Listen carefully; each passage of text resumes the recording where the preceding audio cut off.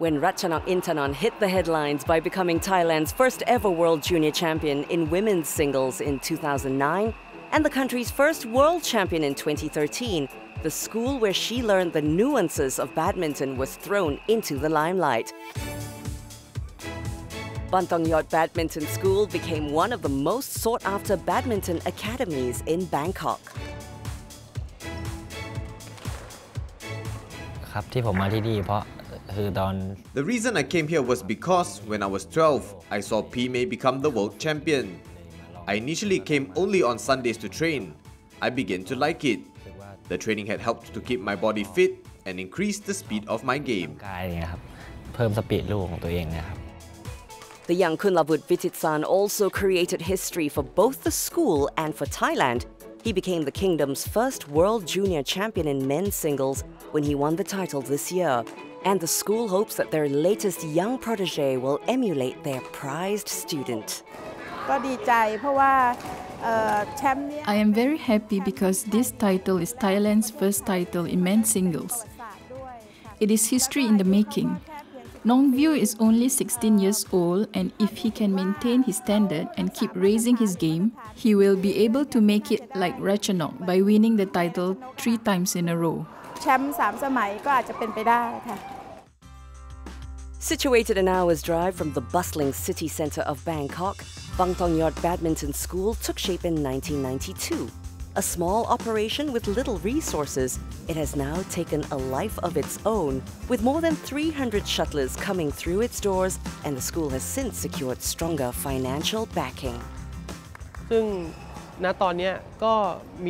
We have more sponsors now, both individuals and businesses, that value the importance of Banthongyod Badminton School. They also value our intention and understand our purpose why we founded this school. Of course, there's no way we can be the best, but we will continue to improve in sports science and nutrition. We will also continue to upgrade our coaches and provide the means to our players to compete in tournaments so that we can produce good athletes. Despite its growth in size and accolades, the school still maintains its core family values where players feel at home.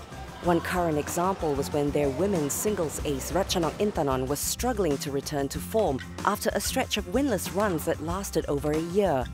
She attributed her comeback to the encouragement and support from both her own family and the badminton school. There were many times when I received encouragement and support from the school. As athletes, you sometimes expect too much of yourself, and sometimes you don't achieve what you set out to do. There are times in a game you feel that you have to struggle with yourself, which is different from competing with your opponents.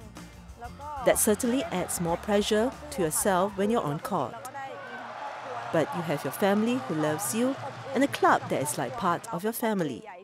So win or lose, they're always there to support you.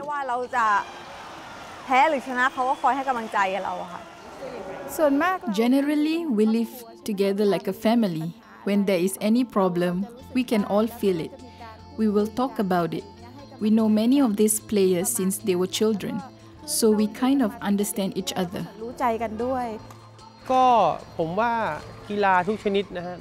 Winning and losing are common in all types of sport. There are times when athletes underperform or their physical condition is not at its peak. However, athletes like May, for example, are responsible and know what they have to do. So that is why we will also do our part to support them.